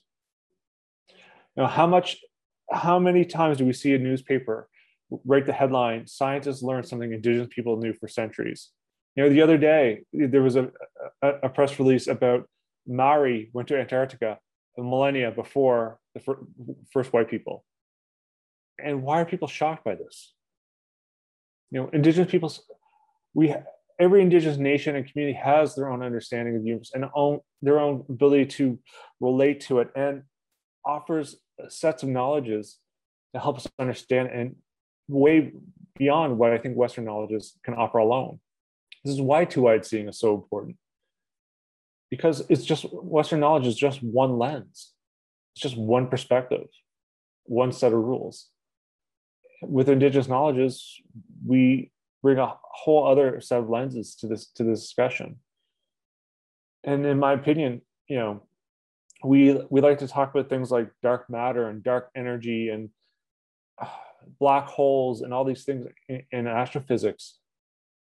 But Indigenous knowledges are probably some of the best ways to think about how we're going to understand these ideas of dark matter. You know, is dark matter a particle? Is it a field? Is it a force? Is it a spirit? And, you know, I think listening to Indigenous elders and having those knowledges embraced and learned will make us better scientists. Personally, I think denying Indigenous knowledge of science is just making us bad scientists. Thank you, Hilding. So this is already one vision where we would like to see STEM education being transformed through this project to include Indigenous science, Indigenous astronomy, Indigenous knowledges. I would like to see that everybody is interested in science. And I mean, not the science that we are teaching today. We have to transform science so that everybody is interested, because science is something for everybody. It's like art, right? So it's the exclusiveness of science is not something that happens on purpose, that happens by chance. It's actually on purpose. Science is a very exclusive field, right? And by including different views and different perspectives, I think we can make science definitely more diverse and also more respectful. And by questioning the values that we are pursuing and questioning the values together with other people who have other values and other suggestions. So this would bring us, in the end, probably to a common ground and to find a consensus on where science should go. It is about dialogue, and it is about coming together. Are there any other comments about the wildest dreams that we will have for our project?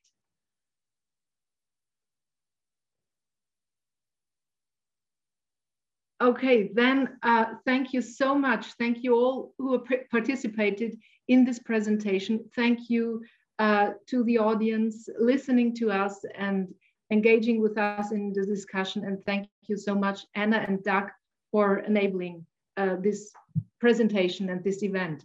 Anna, please take over from now. Thank you. And thank you, Tanya. This was absolutely amazing in every way. We are so pleased that you made the time to come together in the space here today. All of you who presented, as well as the audience members. It was so great also to have Cole in the field and be able to kind of bring him into the conversations, see Wasim do his thing. You know, it was a very rich experience, I think, for all of us, and so many great ideas were generated and so many great moments to, I think, reflect upon post this conversation. So we look forward to continuing this conversation in many different ways and formats as we move on. And it was a pleasure to meet all of you that we hadn't met before. Thank you for being here. I'll just note that a lot of the attendees couldn't stay the entire time, but thankfully, we do have a recording, so I will be emailing everybody who registered with a link to the recording, and please feel free to share that with your friends and colleagues and family members as well. It's on the Fourth Space YouTube channel, so just look up Concordia University Fourth Space and you'll get there, but I'll send an email with those links anyhow. Okay, on that note, it's been a great pleasure once again. Have a wonderful rest of your day, afternoon, and we hope to see you soon. We're closing up now, so bye everybody. Take care. Bye.